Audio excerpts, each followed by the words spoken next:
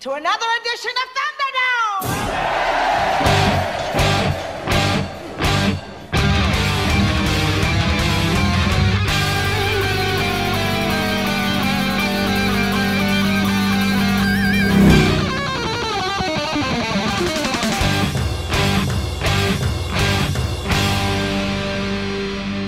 Welcome to the Mad Max Minute. We are now boarding all sections. Please proceed to the gate in an orderly manner as we watch Mad Max Beyond Thunderdome 1 minute at a time. I'm Rick. And I'm Julia. And today we're talking about minute 94. 94. Sweet as. Which begins with Max explaining how fortunate Jedediah is to be a pilot at this very moment. And it ends with Max and Savannah drastically reducing the weight of the aircraft. Coming in on any runway that's plenty long and mighty dry is our guest for this week, Jim O'Kane of the Airport Minute podcast. Right rudder. Thanks, guys, for having me on. I really appreciate being here. Oh, thank you for joining us. You are, probably one of the busiest guys in movie-by-minute podcasting that I can think of, just because of how relentless you are with the different projects you take on. Self-inflicted, 100%. I'm enjoying it though. It's been a lot of fun, and I really enjoy the movies by minute community. I think that's what really pushes me on. It's fun seeing other people going through the same stuff and being able to share notes and stuff and figure out what we're doing right and wrong. And it just keeps getting bigger and bigger. We're almost going to cross the century mark, I think, before our August meeting up in Denver. That's right. We were stalled out at about 94 different offerings on moviesbyminutes.com. By the way, moviesbyminutes.com/Denver for information about the 2018 meetup. Actually, you know what? Strike that, because this episode's going out in November. So sorry you missed it. It was Future great. Rick, just take all that out. So much fun. Yeah. They were throwing out candy to the audience every 10 minutes. It was wonderful. But we'll be having more next year. So stay tuned and just go to moviesbyminutes.com to find out more. There's if you haven't found a movie that you like in the Movies by Minute, then make one of your own. That's the best way to do it. That's how we all got started doing it. For sure.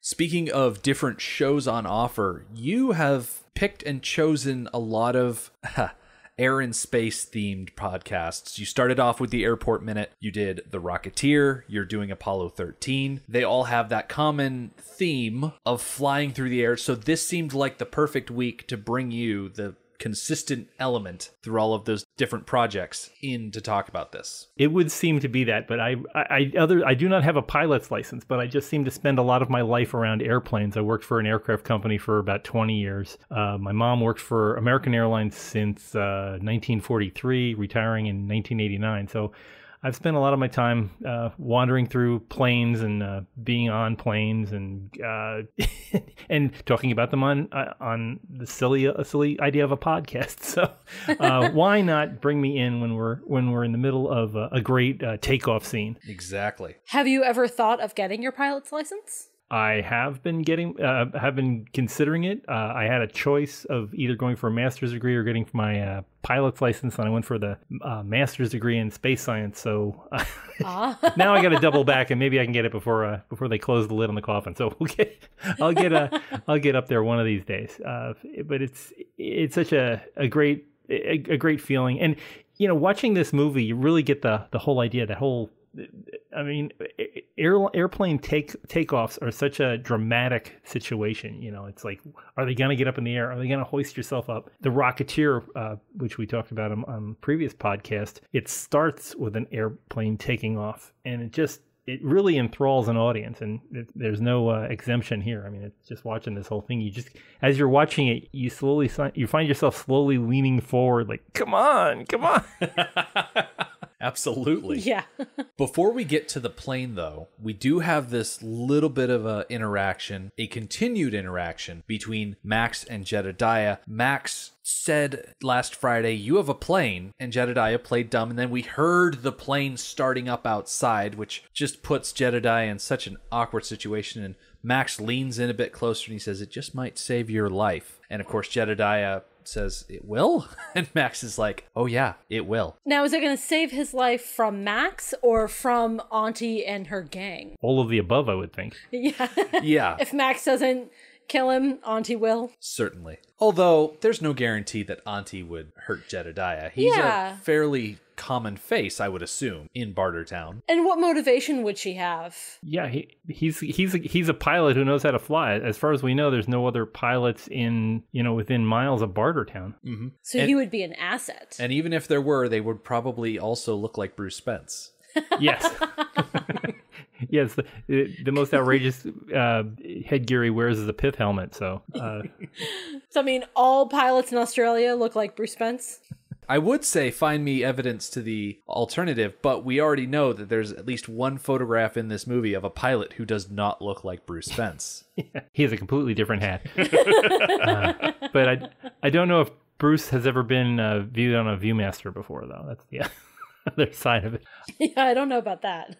Maybe you've talked about this in a previous minute, but I'm fascinated by the is it Cocapelli, the style of primitive artwork that's on the ceiling of his little abode there. It's a combination of graffiti and peace signs and suns, and just I would love to spend time on the set and just read all the things in the background. Yeah. Funny you should mention that, because you can. Oh, really? Yep. When we were first introduced to this set last week, I'll go over this quickly for the people that were already listening. But if you go to Coober Pedy in Australia, you can visit Crocodile Harry's underground nest and dugout. It costs $5 for adults, $2 for kids. It's open 9 a.m. to noon. They take a break for 2 hours in the afternoon, and then they're open again from 2 p.m. to 6 p.m. And you can just walk around. I don't know if they have any guided tours or anything like that, but you can go to this place. And you can just spend hours looking at all the little minutia. Okay, I'll be on Travelocity shortly after we finish recording and see if I can get a ticket to get out there, because this just looks fascinating. I love watching Bruce Spence's face. He has that Malcolm McDowell quality, but in a comedy, he just has this comedic look, the bugged out eyes and the long face. And just answering the, I am. it's that comedy rule of threes with the 3 questions and the 3 responses. It boggles my mind how is calm the right word, but how not bothered he is that his house has been invaded by this group of people. But he's been a survivor that way. I mean, he just mostly, he's in a topsy-turvy apocalyptic universe. And I think you either panic or you just try to assess what's going on. And he seems to be more of an assessor than a panicker. Yeah, it must be a cultural difference between the United States here and post-apocalyptic Australia, where any post-apocalyptic movie in America, people are very standoffish. They greet you at the end of a gun and all of this other stuff. But here, Jedediah isn't even getting up from the bed. He's still sitting there with his magazine and goofy magnifying glasses. In the tradition of movie Australian pilots, the only other one I can think of is Jacques from Raiders of the Lost Ark at the beginning there. He's just telling, I want to say Han Solo, he's telling Indiana Jones to calm down. And, that's just his pet snake Reggie and all that. He's just, whatever, and this he seems to be taking the, oh, really? Okay. And he just doesn't seem to be very proactive. It's more reactive. And the other thing is that he's half of a relationship here. And we're probably going to get into this more for further episodes. But one of the things that keeps striking me at this, besides doing my podcast, is I run a website that I've been running since 1995 called TV Dads. And what I talk about on TV Dads is the history of single dads on television. And it's become a genre that nobody seems to recognize except me. But the idea of having a single dad in a storyline, it infiltrates all the other genres like Westerns and science fiction movies, or in this case, a post-apocalyptic thriller. And the idea of having a single dad, it's kind of a shorthand that can tell the audience, what this guy's going to be like. And single dads as a case study are generally calm, especially on TV, but also in the movies, because they have to be calm for the sake of their children. And Bruce and his son here, he keeps him calm by being, it's like like father, like son, right down to wearing the same pith helmets with a little fan on the front. But they're a team because there is no mom. So he has to be the entire family for his child. And this, if you step back on this movie, it's kind of, you can make the case that this is actually Jedediah's story, and Mad Max is a guest star on the Jedediah show, because I mean he's at the beginning. We set the scene with him at the beginning, and we follow Jedediah past the end. I mean, Max leaves the narrative. Sure, I don't want to spoil anything, but he's going to be leaving the narrative here shortly. So it's really a story about what happened to Jedediah and his son, and the Lost Boys and Wendy there. But it's told in the context of a single dad story. I know it's a bit of a twist, but having run the website for many years and hearing other people's hypotheses about single dads in the movies and on TV, it's amazing how prevalent single dads are in movies. And as I apologize, because you're going to be waking up in the middle of the night going, wait a minute, all the Disney movies, that's a single, the Little Mermaid and Beauty and the Beast, they're all single dads in these things. Pinocchio, it goes back to Pinocchio, and, he's actually building his son, much like, Dr. Frankenstein built his creature. So it's like this constant urge of a man without it's a dad without a mom with a child. And, here that's playing out again, right here. So it's, you're gonna spot these in other movies and go, I never realized this is how it is. But this would be 1985's example of a single dad in the movies. And I think it's a very good example. Yeah. The calmness that we've been talking about is exactly how Jedediah is practiced to react to things. His son, he's a spitfire. He is excitable. He is exuberant. Somebody has to ground the pair. Yeah. And of course, it's going to be the adult. So I'm sure that they have had scares and close calls before. So Jedediah knows how to handle stuff like this. Yeah. And think about, just overlay the characters of Andy and Opie Taylor from the Andy Griffith Show. It's pretty much the same personalities involved. It's, the youngsters bringing stuff home, and dad has to react to it and try to keep the house together. Of course, Andy didn't have a pilot's license, but who knows if Jedediah really has a pilot's license. Yeah, I think they're all more or less self-taught, but you raise the interesting visual in my head of little Opie Anthony down by the railroad track shoveling dirt onto the tracks so he can take one of his dad's guns and hold up the train. I'd watch that show. But we it infiltrates all parts of our lives. I mean, think of Star Trek Deep Space Nine. That's a single dad who happens to run a space station, and it's all of this stuff. I mean, in a way, Max becomes a dad to the Lost Boys here. Although Savannah Nix is kind of the mom, but she's also more like a Wendy. She's the most adult-like child. So then you can start getting into single parenthood situations like Party of Five or other. Well, that'll take us all in a different direction. But yeah, it's mostly somebody has to be the adult, and in this case, Max is being the adult to those kids, and so he's kind of taken guardianship of them to get them where they need to be, even if it means sacrificing himself to rescue these kids that are now his dependents. Yeah. Well, it's not the first time he's done it. Yeah. In Road Warrior, there's the entire subplot where he is interacting with the feral child, and the feral child is more or less imprinting on him as an example or a guardian, to the point where he tries to sneak into the interceptor before Max leaves. And Max has to basically do the end of Harry and the Hendersons and try and shoo him away. Yeah, be mean, but for a good purpose. And in that instance, it was very good that the feral child did not go with Max, because there was enough tragedy in that crash. Yeah, that wouldn't have worked out. We did not need the feral child added to it. On another topic here, I'm always impressed in all the Mad Max movies, and especially ones with a big budget where they could afford time to put it together. The lighting on Mel Gibson's face in the cave, actually on all of them, it's such a great close feeling that he is the center of your attention. The editor for Citizen Kane, Greg Toland, said that people respond first to light, second to motion, third to position on the screen. And namely, the upper right-hand portion of the screen is the most important to audiences, and in that they've been trained to look to the upper right of a screen to watch for action. And Mel seems to slide in a bit at the beginning of that minute, and where he's telling him that you're gonna save your life and things, and you just get that key light right across his eyes, that the entirety of your attention is focused on what he's saying, and that he's kind of omniscient as to what's going to happen next. But just beautiful cinematography. It really is, and it really translates for us. Max is being quite menacing in this moment. So he indicates that having this airplane is going to save Jedediah's life. And as he's doing that, he kind of steps towards Jedediah with this look in his eyes. And like you said, Jim, that it's lit, his eyes are lit in just such a way, and he's walking towards the camera in just such a way.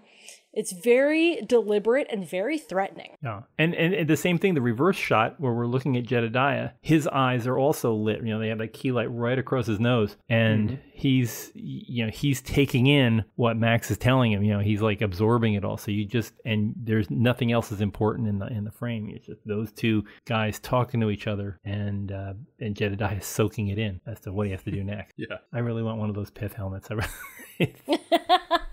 Currently in Texas, it's 103 degrees, and we're expecting 107. And I just think it would be nice to have a fan on my forehead all the time, just all the time, stepping outside. Yeah, we just finished a heat wave, and it wasn't that bad. It was, mid 90s. Yeah. But for us, it was pretty bad. Oh, yeah, I know. It's rough. Yeah. Just to remind our listeners, we're recording this in July. Yes. That's right. It's middle of winter. Think back to the good old days when complaining about sweating too much and the windows were open, or you had to, the sun was so bright. Remember that? So for our American listeners, forget the fact that Thanksgiving is quickly approaching. Stop worrying about pecan pies and all that other stuff. Join us back here in July. Yeah, for a moment. But if you're an Australian fan of Australian movies, you're probably listening to this in the middle of summer. So enjoy. Everything about this movie.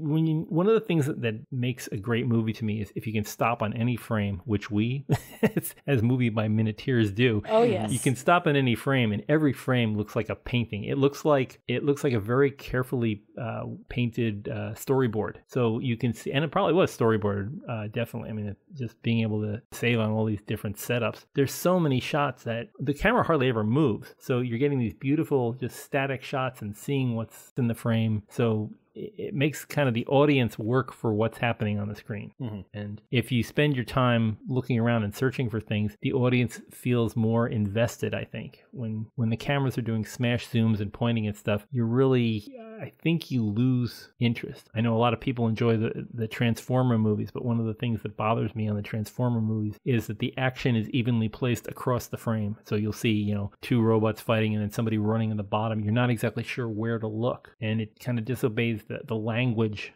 that we've all grown up with. We've all been trained on in watching a movie. This movie has such classic cinematography, such classic directing your eye toward the next thing. Everything happens in the middle third of the screen, and the action forces you toward the center.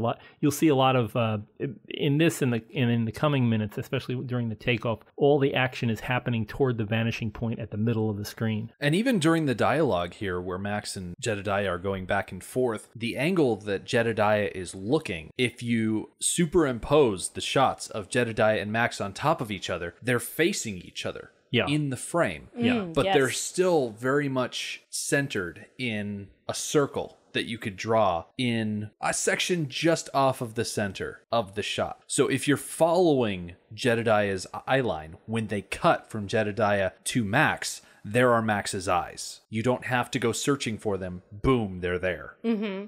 It's like when you're reading a paragraph on a page. Your eye knows where it's supposed to go when it reaches the end of the line to hit the beginning of the next line. And we just do it naturally. Go from line to line to line. Our eyes know where they're supposed to go. Mm-hmm. So bits like this are set up perfectly that it just makes sense to us. True. And all of these scenes, like the most important thing is happening where we're looking. So when the plane passes by, we're watching the kids following behind, trying to get on the plane. So then, the plane isn't the important thing. It's where are the kids now? What are they doing? How are they, how are they responding. And what's nice about this section here is that even if you're following along with where your eye is supposed to be, if you stray from that, there's still plenty interesting things to see. The expression, for instance, of Pigkiller as he's standing leaning on Tubba behind Max and looking at Jedediah. He's there with that crazy-eyed grin of his, despite the fact that he's probably bleeding to death out of his leg. Yeah. Yeah, or, you know, and the thing is that even though this is the Hollywood movie of the Mad Max movies, I mean, this are the first of the Hollywood level of movies, George Miller still spends money like he's making the first movie. There's so many little tricks that he uses in camera setups and things so that he doesn't have to spend a lot of money or build elaborate rigs. I love the part where Jedediah is climbing into the cockpit with his son in the way, and the camera's shaking and he's shaking, and it gives you that whole feeling of motion. But if you stop and watch it several times, you realize that he's just climbing into a cockpit of a plane that there's two stagehands bouncing it up and down against the static background. And if you turn the sound off, it's just, oh yeah, it's just he's bouncing that little plane. But it looks real, and when it's happening in this montage of quick cut scenes, you believe that, oh yeah, they're running right alongside the plane as he's trying to get in. Just beautiful classic movie making. Mm-hmm. So we go rather suddenly from Max interacting with Jedediah to them running out of the hole or hovel or whatever you want to call this hobbit hole of a settled area. Burrow, maybe. And they are sprinting towards this air truck that we saw back in the beginning of this movie. And Jedediah Jr. is there in the cockpit. He's got this thing started up and it's already started rolling away. And so everyone has to mount up on the run, so to speak. Yeah, it gives you an idea of how strong those those wings are that they're all climbing on board on top of the cargo that's already there. Mostly, I haven't seen this plane in America. What I'm more familiar with is the Ag Cat, and it used to be a crop dusting plane, but the ones that I see nowadays are mostly hauling banners. If you go to a stadium and you're flying a Geico sign around the stadium, it's probably being pulled by an Ag Cat because they are such sturdy little they're an engine with wings, and that's about it. I had an Ag Cat crash behind my house a few months ago. There was a fellow pulling a Geico, actually it was a Geico banner, and he had to put down on the median of an interstate that runs near my house because he had engine failure. And oh my goodness, quite dramatic. Large pictures of a gecko saying, save 15%, kind of spread across the highway. But if you want to get your face in the papers, it was a great free advertising. Yeah, right. Yeah. As the kids are running out to the plane in this courtyard area, there's stuff everywhere. Mm-hmm. Something stood out to me, and I'm sure it stood out to the two of you as well, because it's pretty obvious. There is some sort of statue of a man on a horse. It's tragic that it's not an elephant. That way we could have said, can we address the elephant in the room? Yes. But it is a horse. 600-pound gorilla would be just fine. It reminded me of the carnival head that was put on Max. Mm-hmm. Like this horse and rider might be a fiberglass, papier-mâché type decoration. Oh, certainly. Yeah. Now, do you think it's pre-apocalypse or post-apocalypse? Oh, I'll tell you one thing. I don't think it was added specifically by the production. I'm pretty sure that was there, and I'm pretty sure it's still there. Oh, okay. Nice. What exactly is the horse doing? Is it bucking? I'm thinking it looks kind of like the Wyoming state logo on their licenses. Yeah. I think the way it's supposed to be mounted is it should be pitched forward in such that the rear legs are off the ground. Yeah. Oh, okay. Yeah. I see that now. And they stacked it on some kind of crate or something so that it was upright. Did you think the horse was... Well, I just thought the horse looked weird. Okay. I'm like, but there's that iconic picture of a rider on a horse that is bucking. And I'm sure that's probably you said it was the Wyoming state logo? Yeah. I'm sure that's probably the image that I'm thinking of. Yeah. It's a typical, rodeo imagery. Yeah. And have we seen full-size horses? I thought that when he went out on the oversized, with the oversized head, was that a donkey or was it a horse? That was a horse. It was a a horse. Okay. And there were horses seen earlier in the movie when we were walking into Bartertown. Okay. Yeah, I was wondering what the layer of animals were in this post-apocalyptic Australia. I did remember that there was a four-legged creature, beast of burden that he was riding out on, but I couldn't remember whether it was a donkey or a horse. But okay, so it's good to know that horses can survive Armageddon. Yeah. So as Jedediah mounts up onto the wing, as you mentioned, he opens the door and tells Jedediah Jr. to move over, and Jedediah Jr. proudly pronounces that they are ready for liftoff. This kid, oh my gosh. He was seemingly ready to abandon his father last week, and now he's behaving as if he always knew that his dad was going to catch up. I think he always knew his dad was going to catch up. Yeah, I guess.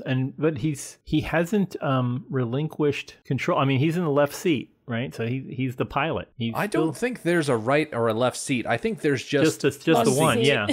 But I'm just wondering if he's left of it, if he's on the left side generally, even if there's only one set of controls, the guy on the left is the one that's controlling it. Mm-hmm. But maybe the other thing of this is there's sometimes we try to find symbolism that doesn't exist. But why not? I'm just wondering how much, like, Jedediah is supposed to be the adult in charge, but often his son seems to be, calling the shot. And I don't know if Junior is kind of letting him think that he's in charge.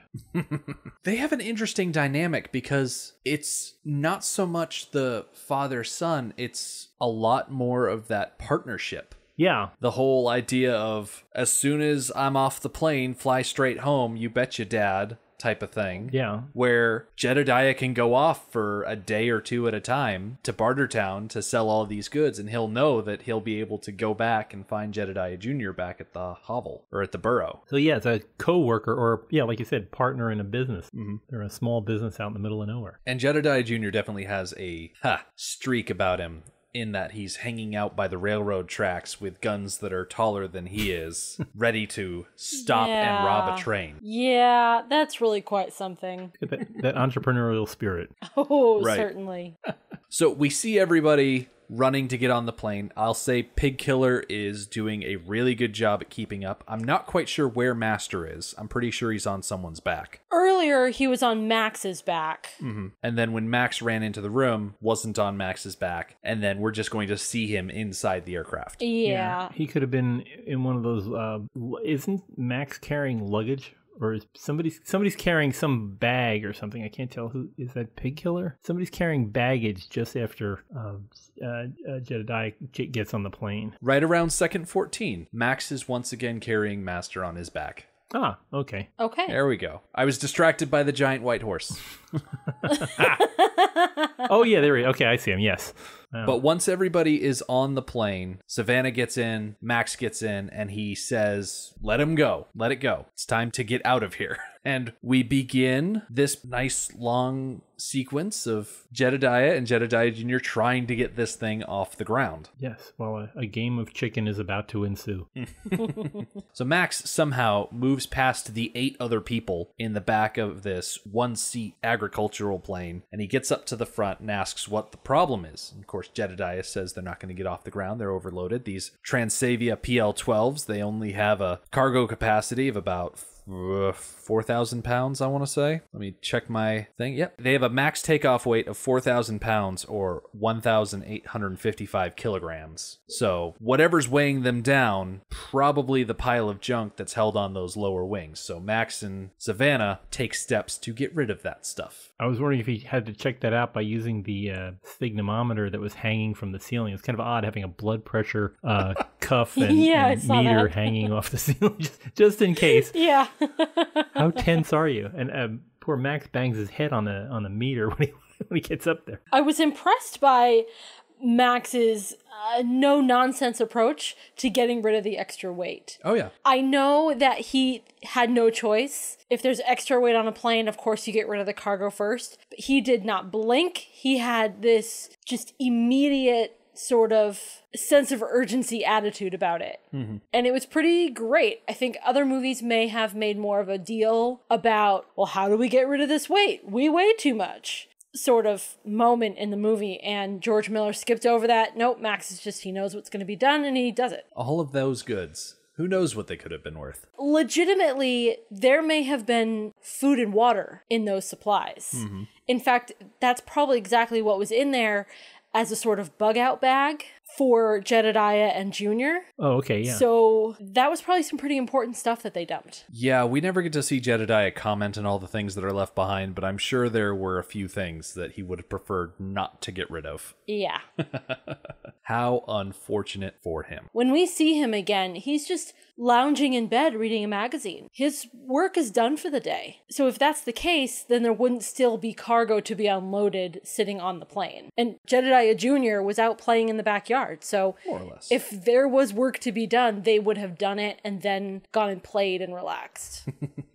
So the cargo that was on the plane, That's like their permanent bug out bag then. yeah, belonged on the plane. Probably more fuel. Perhaps. You seem skeptical of that. Well, the fuel tanks in the plane are in the wings, so if you have extra fuel, you'd probably have it just in the tanks. Because they're big tanks, right? I would think, yeah.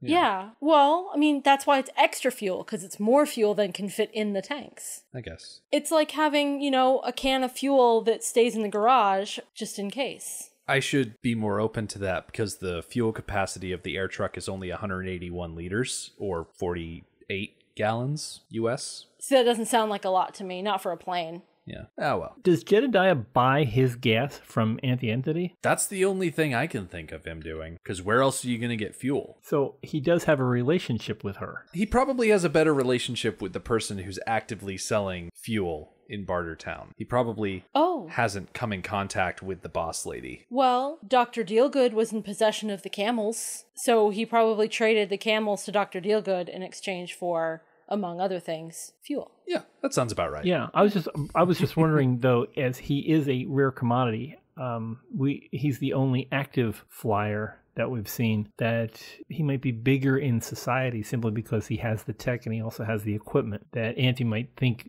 more being involved with him, like might consider him a person of, wealth and property in this society. Although a useful contact to have. Yeah. I definitely see a lot of potential there, perhaps too much potential. Maybe he doesn't want that sort of lifestyle. There's a reason he's not living in Bartertown. Exactly. And Auntie seems like the type who, rather than having a healthy trading relationship with somebody of his particular skill set, might take that relationship to an extreme and he would be forced into servitude. Yeah, I don't like the sound of that. Yeah, not so good. I think he likes the free lifestyle that he lives. Yeah, so probably a good idea for Jedediah to stay as far away from Auntie as possible. Yeah, which that identity might be hard to keep secret. When we saw him in Bartertown after he had traded all the goods he stole from Max, I believe he had a propeller. It's hard to say. We talked it's been about a while. it. I'm pretty sure he had airplane parts. So it might be hard to keep that a secret. And why does he buy so much fuel? I don't know. One of the many mysteries of the wasteland, I guess. Well, we're getting on in time. Jim? Yes. Is there anywhere you would like people to go to find more of the things that you make? Well, sure. If you're looking for us, always go to moviesbyminutes.com. If you don't find one of mine, I do Airport Minute, Rocketeer Minute, Apollo 13 Minute, and I produced Die Hard Minute. So if you don't like any of those movies, there's dozens of other ones.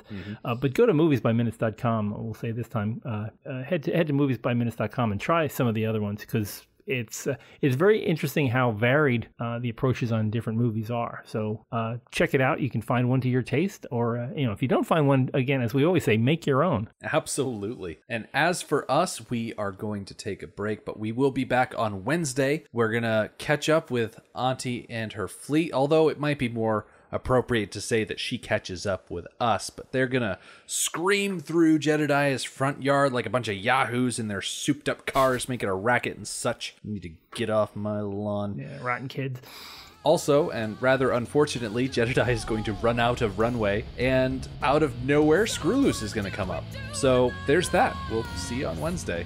The Mad Max Minute podcast is a fan project by Rick and Julia Ingham. Mad Max franchise was created by George Miller and Byron Kennedy, is presented by Kennedy Miller Mitchell Productions, and distributed by Warner Brothers. Mad Max Minute is produced and edited by Rick Ingham. Our opening music is Verdi's Dies Irae by Daniel Batista of danielbatista.com, and our outro music is We Don't Need Another Hero by MilitiaVox of militiavox.com. Our home on the internet is madmaxminute.com. You can follow us on Twitter at madmaxminute, like us on Facebook by searching for Mad Max Minute, and join our Facebook listener group, Mad Max Minute Beyond Microphone. If you'd like to support the podcast, visit madmaxminute.com, where you can check out our TeePublic storefront by clicking the store link, join our Patreon by clicking the support link, or make a one-time donation by clicking the donate link. Thank you for joining us for Minute 94 of Beyond Thunderdome. We'll see you next time. Everybody say